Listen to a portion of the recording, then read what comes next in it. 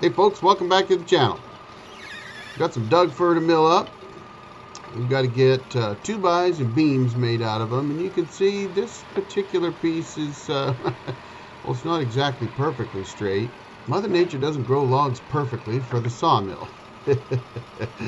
They grow the way they grow, and as you can see, I'm up in the mountains here, and when logs grow up in the mountains, they tend to not grow perfectly straight all the time, because they're trying to grow uphill and gravity is trying to push them downhill. So all logs are different, but we're going to go ahead, we're going to get this log turned into some 2x and some beams. I think you're going to enjoy this video. I had a lot of fun putting it together. And folks, you know, the one thing is, as you're milling log after log after log, there are some sawyers out there that maybe don't make mistakes, but I'm not one of them.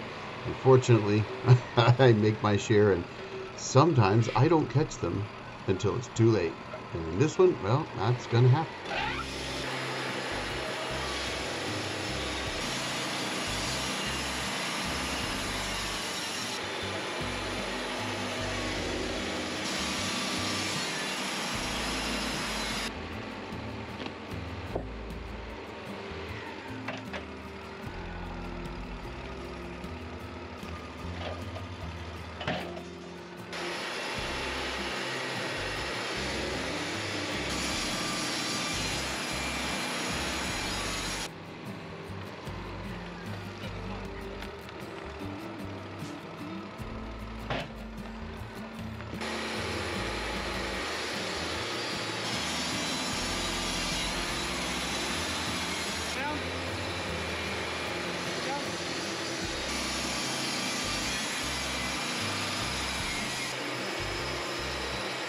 All right there, folks. Did you see that? Yes. Didn't calculate things quite right, so when I flipped this one over and split it down the middle, I just barely missed the pith. I actually didn't split the pith itself, but I was right on it, and that's really not good. So that's not going to be the best. Fortunately, these are milled over, but you know, you really, if I had caught it at the time, I would have gone ahead and maybe either taken something out of the middle or shifted it over, or told the customer I wasn't going to be able to make the 2 beams that he wanted out of this log.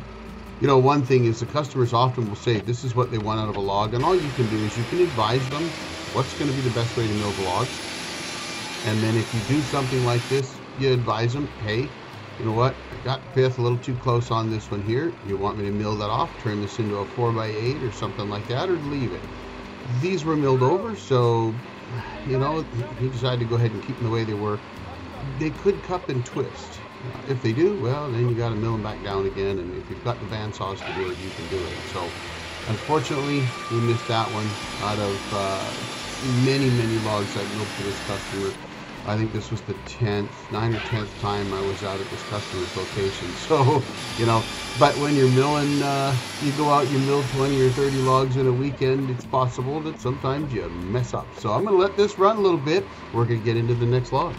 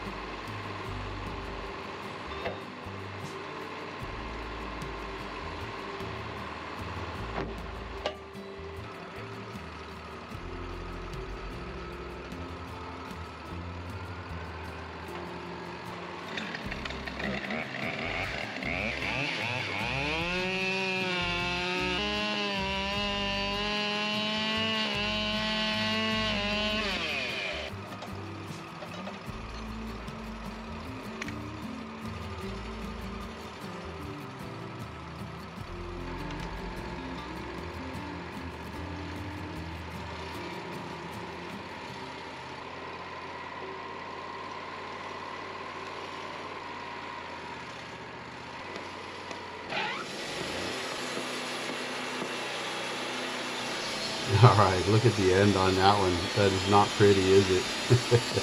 You know, that's the other thing about sometimes you're out in these jobs and the customer, he gets all the trees dropped and stacked up and decked for you, but a lot of times he's just hiring, you know, some local faller, and you know, a log like this one, if it were me personally, I might just buck it into firewood. I mean, it obviously had some rot in the middle, you can see that. But in the end, we don't lose that much. And I suppose that's the other part of this equation is, what is it worth it to you or to your customer in terms of trying to get absolutely the most lumber you can out of a log versus turning it into firewood, right? This one, it's a bit rotten on him. The rot didn't go too deep, so once we milled it down, we actually got quite a bit of good lumber out of it. But as you can see, we're going to lose that center 6 or 8 inches or so, and I think it went about 2 or 3 feet into the log. So, you know, in the end, you still got pretty good lumber out of this log.